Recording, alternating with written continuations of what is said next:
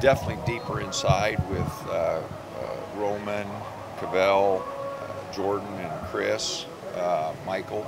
You know, we haven't had that much experience and size combination inside, so definitely in from that. And I think, you know, once Dylan gets back, you know, we'll have more perimeter players. Right now we have about the same number, but when Dylan gets back, we'll have a few more. So I think our depth will be improved.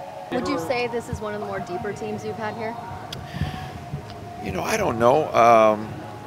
We had a pretty good, you know, deep team 3 years ago. Our depth was really good that year. And our second team had some depth. Our third team, I guess, third and fourth team had some depth. Get my years mixed up here, but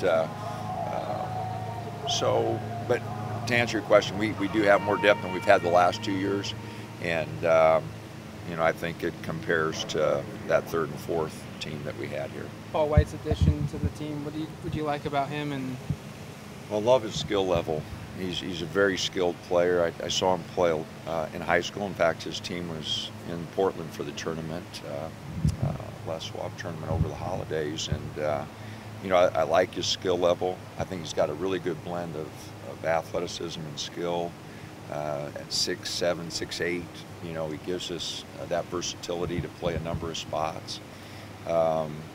He's coming off an injury, you know, and so he had to sit out a year. He's going to have to sit out a year, so a couple of years away from competitive basketball will be a change for him. But I think he'll make our practices better, and you know, practices are really underrated as far as development is concerned, and so I think he can really develop if he approaches it right. And we talked to him about that. You know, a redshirt year doesn't automatically make you better. You've got to approach it with the right mentality.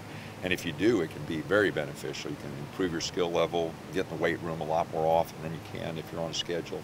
So be very beneficial. And if Paul approaches it right, his combination of athleticism and skill makes him someone who's really exciting, you know, potentially for our team. Have you ever landed a guy overseas, or you know, not even on campus when he comes? Well, Coach Stubb stayed back, and he had the visit with Coach Stubb. So I need to stay out of the way more often and just let those guys handle it. So that I wasn't on campus for the visit, which is very unusual, but got a great deal of confidence in Coach Stubblefield, and you know, he stayed back and handled everything.